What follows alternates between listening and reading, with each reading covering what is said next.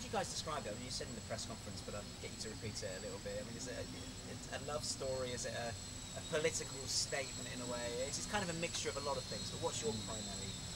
Well, personally, fundamentally, it's a love story and an exploration of how love can stem the flow of trauma, albeit momentarily. So it's a love story, road movie that's a little bit metaphysical, but at its core, it's about these two people that grow to love one another in a very delicate and particular fashion.